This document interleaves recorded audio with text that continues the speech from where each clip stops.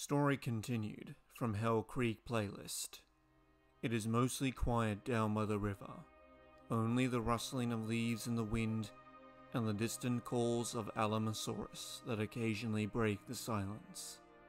From between the trees, a bird-like head on the end of a long neck peeks out and checks the coast is clear.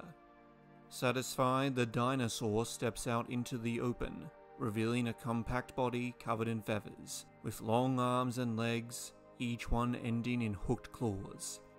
At 3.5 meters long and standing over 2 meters high, this is a male Anzu, one of the largest of the Oviraptor family. Anzu are omnivores and will eat just about anything they can fit down their throat. This male has arrived here after a failed attempt to steal an egg from a Tyrannosaurus nest. He had almost succeeded, but was revealed to the mother by a Triachungus, and upon seeing the giant predator rise off the ground, he made the wise choice and retreated. He was alive but quite hungry now. The river was a decent place to search for food, but there were also usually plenty of predators here as well. With careful steps taken to create as little noise as possible, the Oviraptor cautiously makes his way down to the water's edge. There is far more to worry about than the lumbering T-Rexes in this forest. Further downriver, he can see one such threat. 100 meters away, resting on the riverbank, is a Thoracosaurus, a 6-meter crocodilian. Though his long jaws are better suited to snapping up fast-moving fish. To the Anzu, however, anything that large is considered a threat. He did not live this long by underestimating the other creatures he lived alongside. Keeping one eye on the scaly reptile and the other on his surroundings, the tall dinosaur quickly lowered his head down to the water and lapped it up. He almost submerged most of his head, guzzling down as much as he could while keeping his eyes above the surface. Having drunk his fill, he then lifts his head back up, observes his surroundings again, allowing the remaining water to trickle down his neck, before turning around and going back the way he came, returning to the relative safety of thicker foliage. Later in the night, the Anzu sleeps beneath a tree, but is awoken by the movements of small animals close by. Raising his head while still laying down, he sees a pair of pectinodon that are foraging. The troodontids wouldn't even come up to his knees and are no threat to him. However, memories of being chased down by these carnivores in his early years make the Oviraptor rise from his slumber. The two pectinodon have no idea the Anzu is even there until the angry omnivore starts running at them through the ferns, opening up his arms, showing his long feathers and curved claws. Instantly recognizing the danger, the smaller dinosaurs bolt away from their attacker, disappearing into the night. The faint sound of leaves crunching underfoot, the only clue to their whereabouts. The Anzu doesn't pursue and soon begins to preen himself. He may be one of the largest predators in the forest, but he is by no means safe.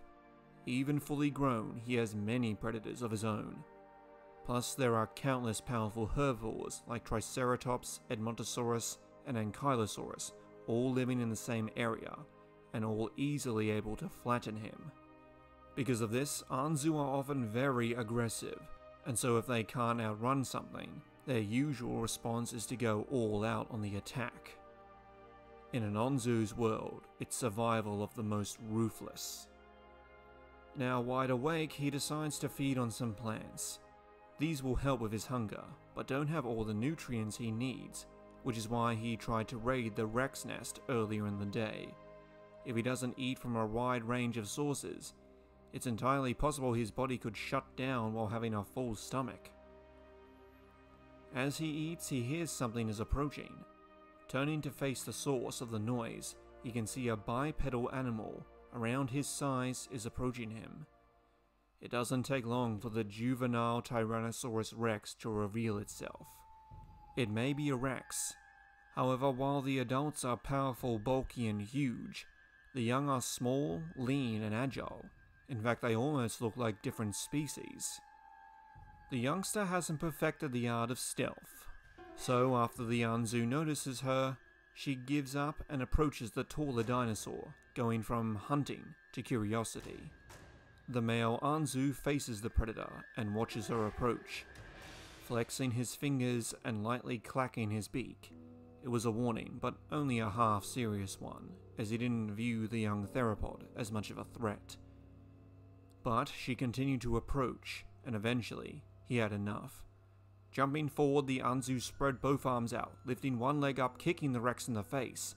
She reeled as the Oviraptor began to peck at her head, giving her no chance to retaliate. It is effective, and the juvenile retreats back the way she came, letting out shallow chirps. Having successfully chased off another annoyance, the Anzu returned to feeding. It took less than a minute before he heard the T-Rex coming back. Confused as to why, he turned around, but soon realized she wasn't alone. There were 4 of them now. The retreating Rex had gathered up the rest of her pack, and they looked eager to settle the score on whatever had injured their packmate. The Anzu faced them and spread his arms out wide, clacking his beak like before, and though the group of predators were being cautious, the 4 of them were spacing out, looking to surround the bully, turned possible prey. The Anzu knew he couldn't fight off 4 of them, and cut his losses. He tucked his wings in, swiveled, and broke into a sprint, crashing through the ferns and ducking under branches. Over the sound of his own retreat, he could hear the young Rexes were giving chase, but he was far more experienced than them when it came to sprinting through dense forests, and was leaving them behind. They were tenacious, however, and so he would have to keep up his run till eventually they gave up. He was so focused on what was behind him, he didn't pay attention to what was in front of him. The Anzu has run right into the path of the area's top predator. Trees part and branches snap as a fully grown 9-ton Tyrannosaurus Rex bursts forward, taking full advantage of food practically landing at his feet. The Anzu tries to turn but skids along the ground, falling on his side. He quickly rights himself, but the monster carnivore is too close, and grabs the feathery meal in his jaws. He squeals as the Rex tosses him further back into his jaws to hold him more secure, and then shakes his head violently, not needing his powerful bite force, just the rapid movements to break the victim's bones. It only takes a few seconds of shaking, and the Anzu's cries go silent, replaced by the barely audible pops and cracks, as nearly every fin bone in his body breaks. Eventually, the Tyrannosaurus stops shaking his head, knowing his meal is dead. He darts his eyes over to the 4 juvenile Tyrannosaurus he didn't even know were there, running in the opposite direction, fearing for their lives. The successful male throws the mangled body in his jaws back further down his throat, and slowly swallows the meal whole. That was satisfying, but he is currently looking for enough meat to feed his mate, who was guarding their nest. So he went back to doing what he was doing before the Anzu ran right into him, tracking down a meal big enough to feed 2 Tyrannosauruses.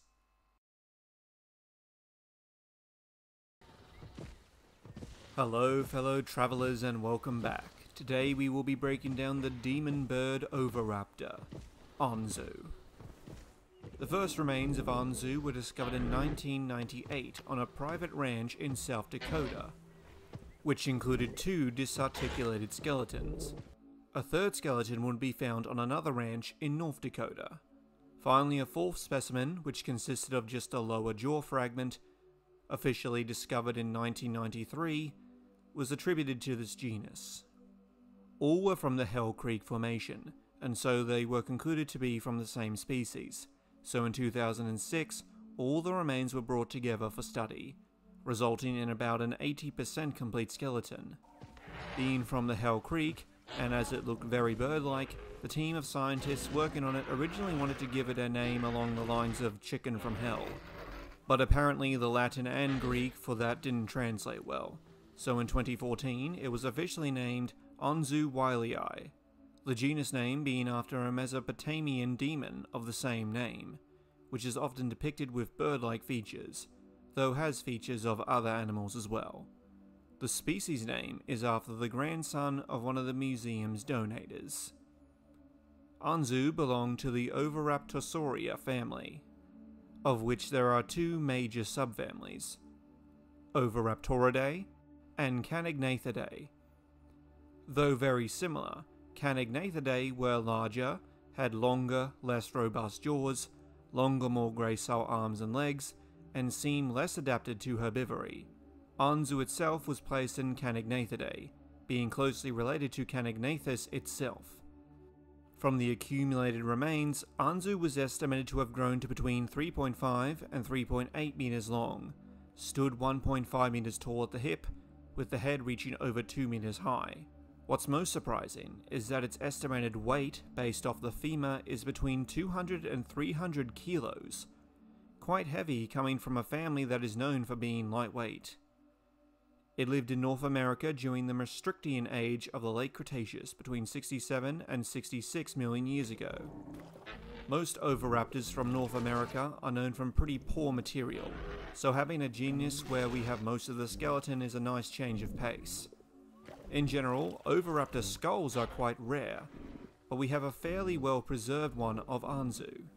Looking at the skull, we can see a thin crest starting near the tip of the beak, going all the way to the back of the skull, creating a crescent shape. The crest was very slim, being described as paper thin, and likely only used as a display feature. Below we have the toothless beak, which was longer, thinner, less robust, yet sharper than almost all other members of its family. It seems more suited to slicing than crushing, but given its size and that oviraptors in general had pretty high bite forces, it could no doubt still deliver a powerful chomp. The rest of the body is typical of its family, with a long neck with spaces in the vertebra for air sacs, a compact body with long forearms with free fingers. The first finger, or thumb, was the thickest, the second was the longest, and the third was the smallest. Each was tipped with a curved claw, likely used to manipulate or snare its food. The tail was short for a theropod, but this is normal for almost all oviraptors. The legs were long and strongly built, so Anzu were likely good runners. The findings of feathers on some of its relatives are a good indication that Anzu had them as well, likely being all over the body, though to what extent isn't known. At over 200 kilograms, Anzu was quite a large animal and likely filled the role of medium-sized generalist. Oviraptors overall are commonly seen as omnivores. Anzu likely could have fed on just about anything. In terms of flora, it had the crushing potential to break open hard seeds and nuts, plus the shearing potential to cut through leaves and other plants.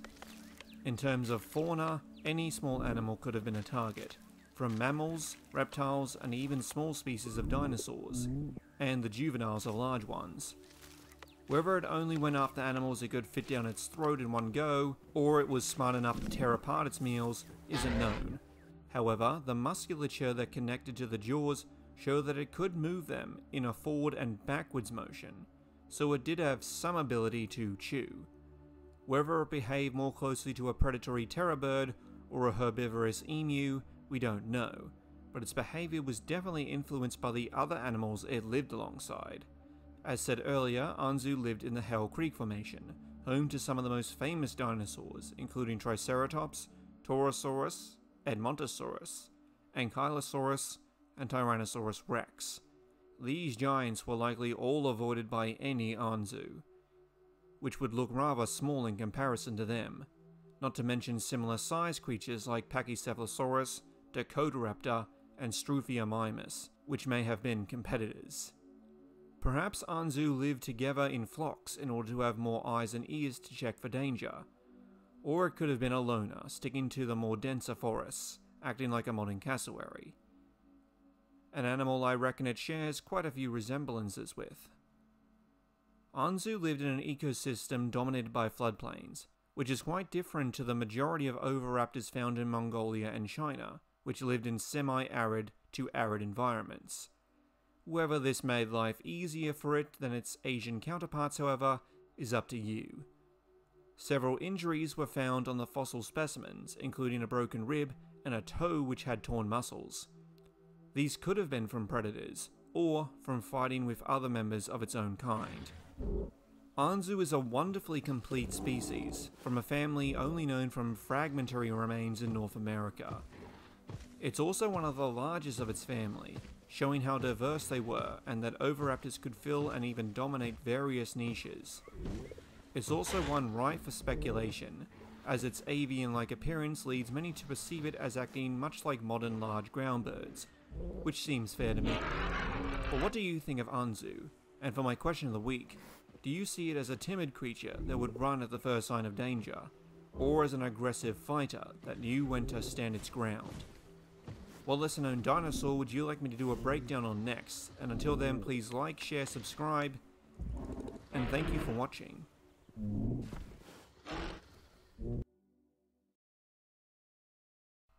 Do you know why we find so few Oviraptor skulls?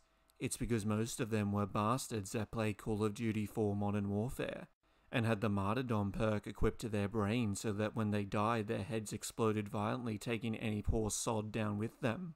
Because that's a fair and balanced thing to do.